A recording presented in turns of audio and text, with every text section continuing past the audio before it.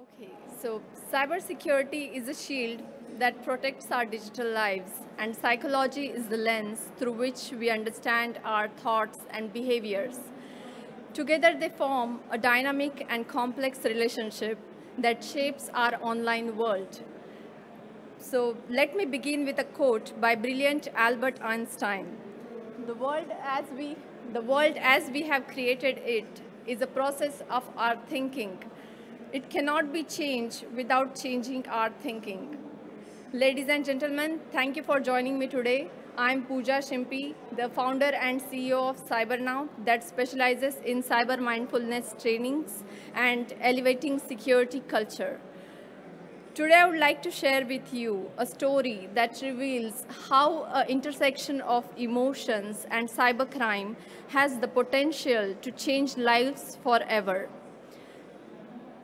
Rajni, a woman from India, and John, a UK-based businessman, meet on a dating website.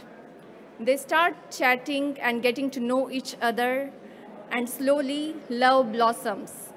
After months of online dating, John sends Rajni an expensive gift, but that attracts a heavy customs duty. Lonely Rajni was so smitten by this newfound romance that she pays the custom duty of $45,000 from her hard-earned savings. But it turns out she never receives that gift and John vanishes in thin air. It seems the fake custom official was none other than John, the cyber criminal. As we have seen, the stories like Rajni's is a heart-wrenching example of how emotions, how the cyber criminals manipulate our emotions. And as we seen the example of Rajni's story, we've seen that how cyber criminals exploit the emotional manipulation and exploit their victims. Rajni's story is just one of many, but it highlights a stark reality that individuals worldwide are being targeted and deceived on a daily basis.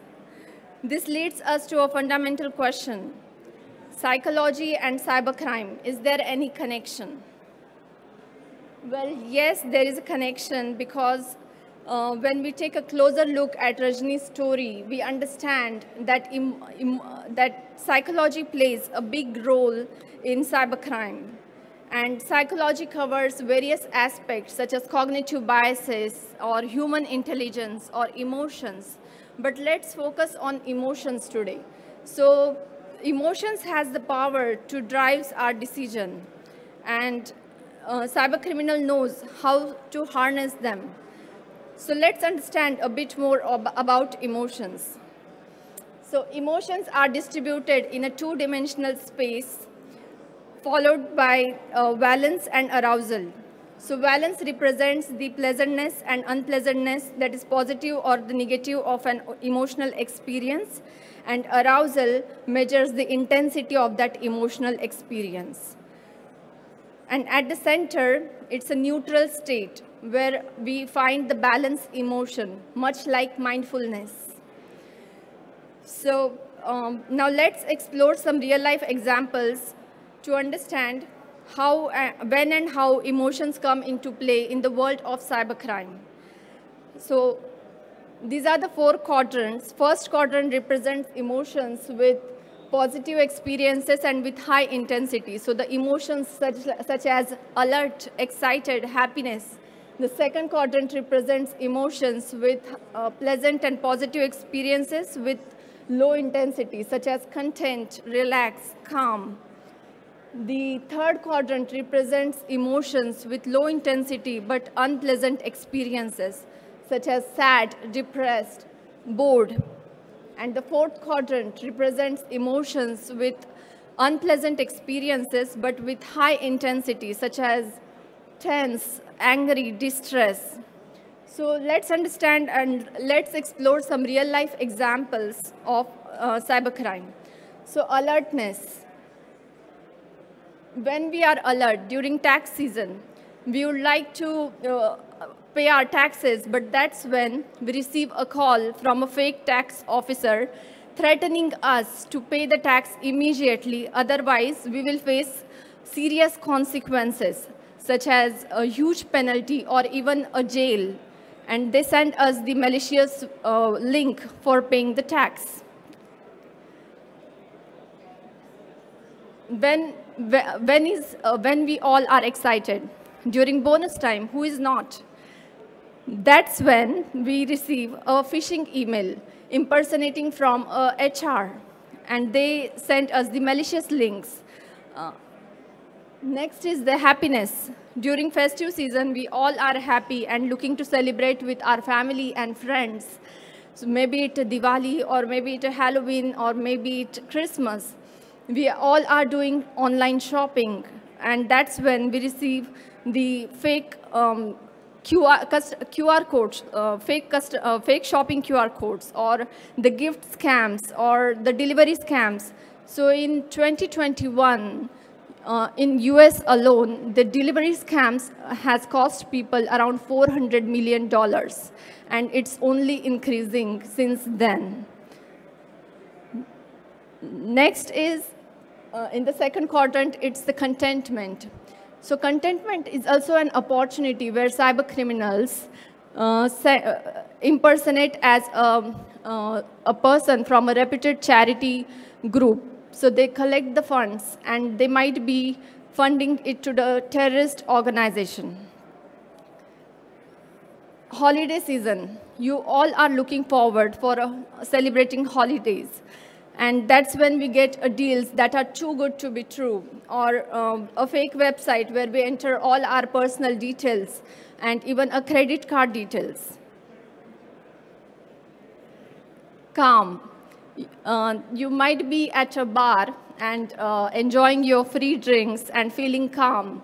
And that's when a friendly stranger approached to you, and they, using social engineering tactics, they exploit all your personal information or your work-related information.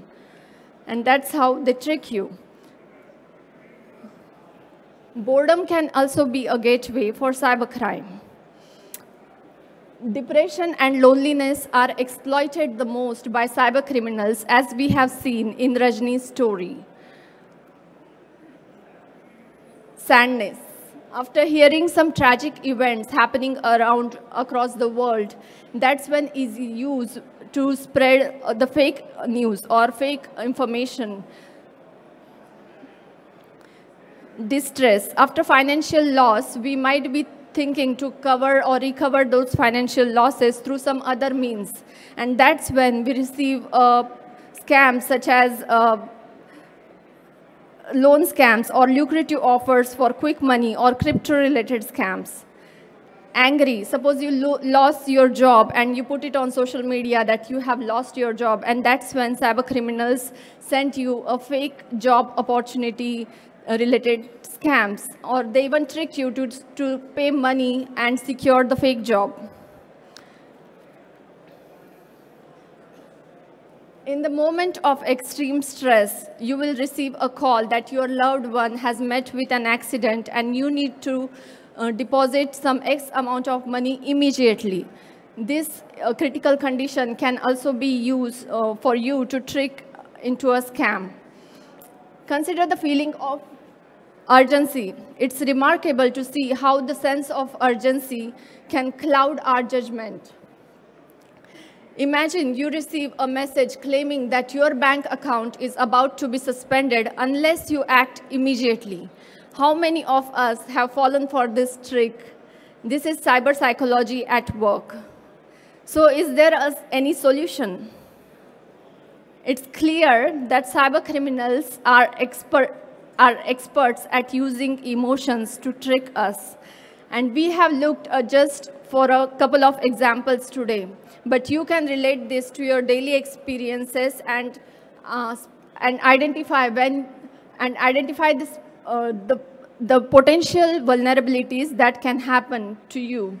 So it's extremely important to recognize your emotional state and understand when you might be at your most vulnerable. The second step is mindfulness. That is consciously bringing your mind to the neutral state before taking any actions. This is like a game, and you are part of it, whether you like it or not. But cybercriminals are finding new ways to trick you, to manipulate you, and your role is to defend yourself always. But just being aware is not enough, because awareness tells us the do's and don'ts. But mindfulness empowers us to take conscious actions. So it's time that we move towards mindfulness, because that's how we truly protect ourselves, our families, our organization, and our loved ones.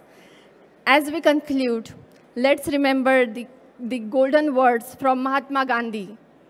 Be the change you want to see in the world.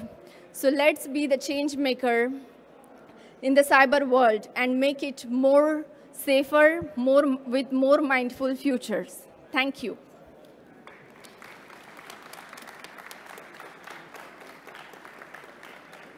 Does anyone have any questions?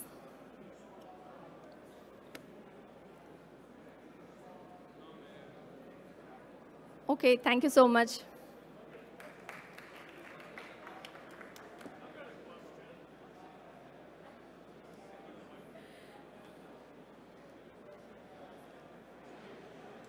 So with this mindful change, what is the one thing you would recommend all of us do a little different starting tomorrow? So don't act immediately. As soon as you receive any email, just take a moment and don't jump on it. And before taking actions, think mindfully that whether the information they are requesting, is it really needed, and is it really supposed to be given. So that's how we have to train our mind to think mindfully and think consciously before taking any action and before revealing our personal information to anyone in this world. Thank you.